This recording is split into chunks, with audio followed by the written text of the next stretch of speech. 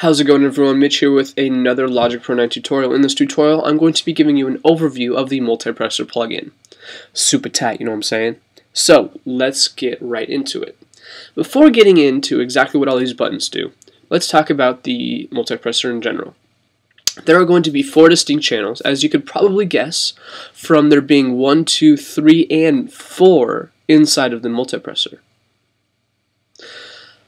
Each of these channels are going to have a compressor and an expander on them, and these channels are going to be only working on a specific frequency range. So why is there an expander and a compressor on the exact same channel? Let's think about this for a second. A compressor takes a signal with a set threshold. Anything above that threshold is going to be compressed by a certain ratio. This means that the volume of the track at the end is going to be lower than before. Gain in is supposed to be gain out, so we need to increase the overall gain of that track. When you do this, you increase the noise floor of that track, or in this case, a certain frequency range. When you do that, you need a plugin like the expander to get rid of that noise floor. And so the expander, if you don't know what that is, it's basically a noise gate that has rounded edges. It's the opposite of a compressor. If the signal drops below that threshold, then it will start decreasing the volume of that track to a certain ratio. If you want to learn more about the compressor or the expander, I'm not going to go into mostly what the ratio, attack, and release is, any of that stuff. If you want to go learn that, I have tutorials on both of those, so go check those out. I'll just post a link over here. Check them out. So, back to what I was talking about. So at the top in the graphical interface, we can set the crossover between the two channels. And this is nice because we can set the frequency ranges, the exact frequency ranges that each channel works on. Also, you can set the gain in this interface up here at the top. So you have the crossover being able to edit, and the gain makeup being able to edit. Down at the bottom, you can see this bar, and basically what happens is, I'll just play the song here. You can see for each channel how the overall volume of that channel. So you can actually go in and set the threshold of the compressor and the expander exactly how you want it, just looking at the volume on that channel. This is very nice. Also, you can turn off these channels as you like. If you didn't want 4, you can use less, basically. So there's that as well. And then you can solo each channel. So if I were to play this song, you can solo, you can zoom in, basically just focus on this one channel, so you can set the attack and release and ratio exactly how you want it, and you can actually hear what's going on. So I use that solo button all the time when I'm working with this. Okay. So I'm not going to go into exactly what all the compressor does, the settings do, and the expander settings does. I just don't want to repeat myself. Go check those other tutorials.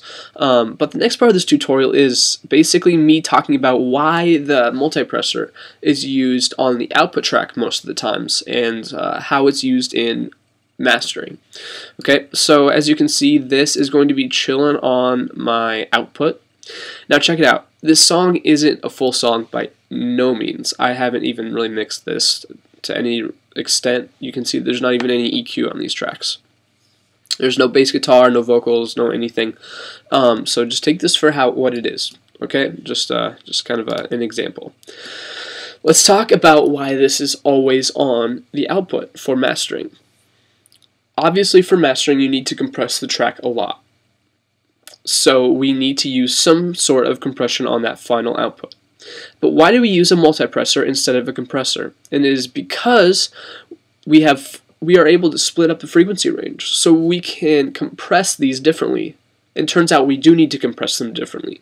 The left or the low and high frequency ranges are going to be needed to compressed more, because the transients are going to be, the difference in the transients are going to be larger than in the center 2 channels. Okay, so think about this. In the low, you're going to have your kick, your bass, it's just not going to be too full of a ton of different instruments, because hopefully if you went through your mixing, you've low passed, or you did your low pass and your high pass and whatever to your tracks. So there shouldn't be very much living in the low end and also in the high end. So what you need to do is compress these more, because if you leave them alone when you start limiting your track, this will create your bass drums and your cymbals, stuff like this, to compress your whole mix, and that's not what you want by any means. So compression of the outer two regions are going to be higher than the center two regions. Your instruments, a lot of the sound is going to be located in those two center regions, and so the volume is going to stay about the same over the whole time. But there's still going to be transient, so obviously we still have to compress. So what I'm going to do is I'm just going to play this song, and I'm going to be editing two things: compressor threshold and gain. That's all I'm going to be doing. I'm not going to be working with attack or release or ratio. You obviously should be working with these. I'm just not, just for the sake of time and understanding here. So let's get right into it. I'll just kind of go and just kind of talk as I go, and hopefully we'll get this going, you know what I'm saying?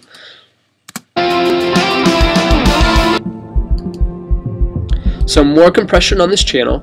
So I'm going to drop this compressor threshold to a certain rate. It looks like a lot of compression there in that channel. So what I'm going to do is I'm just going to drag the gain up until the blue is floating around even, or 0 decibels. Alright, so that looks good right there. Then I'm going to move on to the next channel.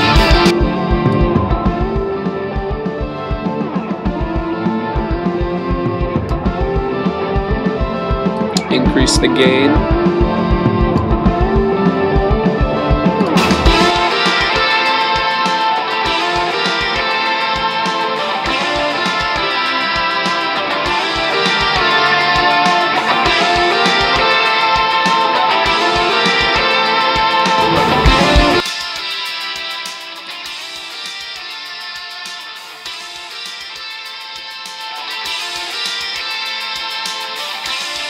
And then this region needs to be compressed more, like I was saying. So you can see that the amount of compression correlates to how much gain I'm adding back into the track, because we want each of these channels to be floating around even.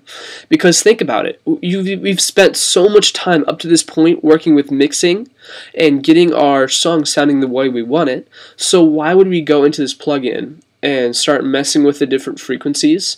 And in the end, what you're doing is you're messing up your mix that you've worked so hard on.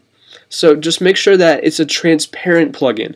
Volume in is volume out, and all frequencies are going to be nearly the same from before to after. Obviously what you're doing is compressing and pushing up some of the frequencies and some of the subtleties in the music. So it is going to be not transparent, but in general, if you're going to be looking at it, but just you need to have it floating around even. That's the whole point of what I'm talking about here. So that's really all I wanted to share with you today. If you have any questions, please hit me up in the comments in a message. I would love to talk with you about them. Please comment, rate, subscribe like a freaking boss. I almost forgot that. I can't believe I can't believe it. Anyway, guys, have a great day. See ya.